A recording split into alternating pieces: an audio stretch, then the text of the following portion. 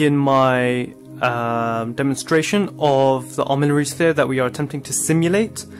So the first thing you may notice is that there is some ambient music in the background. This is just so that the simulation in and of itself feels less mechanical.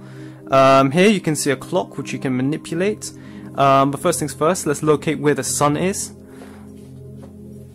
And it should be right over there. And we can manipulate the clock. This is a 24-hour clock. In this case, we'll just be manipulating the hour. Let's just actually go back to 1 o'clock. Now if we turn back, we see that it's slightly turned to the right. And now at 3 PM, it's turned even more so. So it started, so it's past its zenith at this point.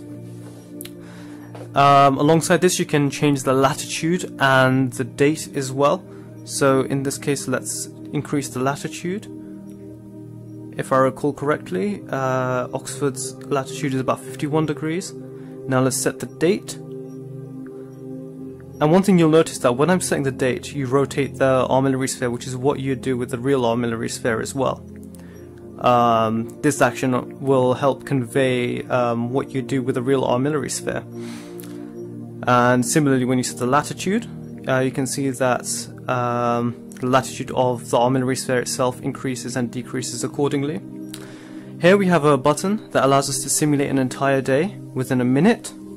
So if we look back, we can see the sun setting.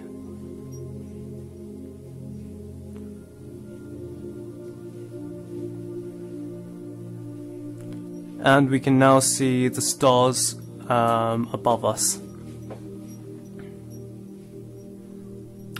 And the reason why they seem to be accelerating is because, well, they're not. The clock itself increments at a certain rate, and we can simulate this entire day.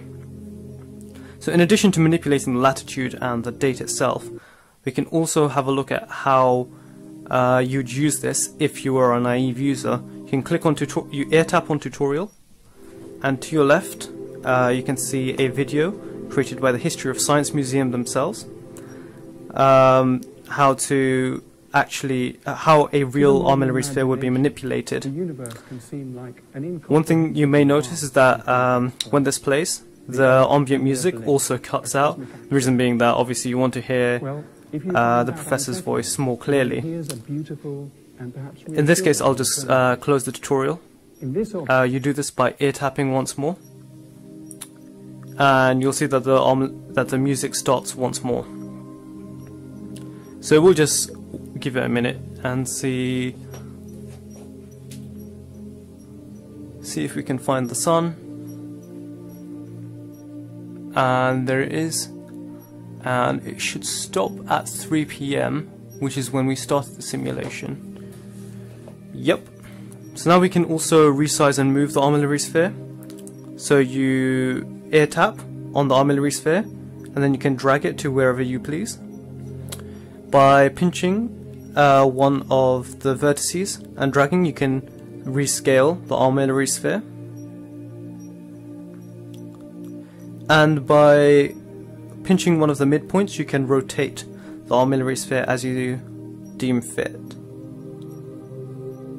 The idea behind this is that if you are not able to walk for whatever reason, or you are less able to, you can still manipulate the Armillary Sphere as you see fit, and you can have a 360 view of the Armillary Sphere. Thank you for your time.